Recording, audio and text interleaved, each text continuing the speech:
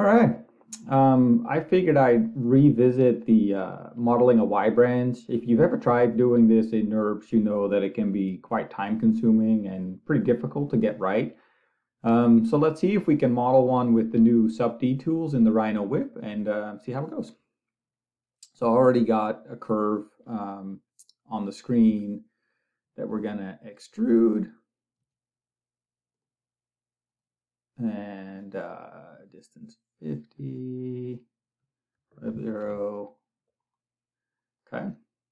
front. So we got a SubD cylinder now. I chose the output to be SubD. So I'm gonna add one edge to about the center of this thing. Yep. And I'm gonna move it down 35. I've already tried this, obviously, so it remembers the numbers. We're going to array the cylinder around the origin, and we want 3 of these guys. Yep. And I like to model in box mode. So I just, you can hit the tab key to go from smooth mode to box mode. And I also like to model in wireframe most of the time. So now we're going to use bridge to bridge in between these surfaces. And I'm going to actually model the whole thing, and then we're going to reflect it. So we'll see how it goes. So we're going to pre-select 4 edges on one, and pre-select 4 edges on the other one. I'm going to bridge. Segments 2, join yes. And straightness to 0. This allows you to adjust the curvature of the blend, and we're going to accept that 0. That's 1. And then we're going to do the next one. 1, 2, 3, 4. 1, 2, 3, 4. Blend, and same settings. And the third one. 1, 2, 3, 4. 1, 2, 3, 4, blend, same settings. So now if I turn it to shaded, you'll notice that I'm going to turn on the control points. You'll notice that this is not connected, so we have to connect the edges here, and we're going to use stitch, and we're going to accept just average here. That's fine, because what we're going to do is we're going to use set point, and we're going to move this to the origin.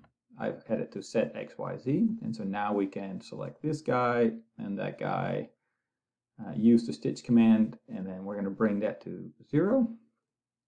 Now with the 3D view, I know that these have some creases because I've tried this before, so we got to remove the creases from the model, pre-select them, remove crease, smooth it, that looks good, and let's change it to the top view really quick. And so now I didn't touch the other side, but with the mirror or reflect command, we can mirror that over. So we want to reflect this guy across the x-axis, and that's the point that we're going to use. So select that. And so now it's been reflected over. So now if we turn it on to smooth mode, you can see that, in just a matter of minutes, we were able to create a smooth Y blend or Y branch with the Rhino SubD tools. And how smooth is this? Well, I mean, you can also tweak this if you have a different shape, obviously, because this is a SubD, so we can select the faces individually and move stuff around. But the more organized your base mesh is, and that's why I like to work in box mode. In box mode, you can see the edge flow really good, and the more organized this is, the better your model will be in smooth mode. So if we put a zebra on this really quick, there are some really small artifacts in the start point where all these edges are coming together.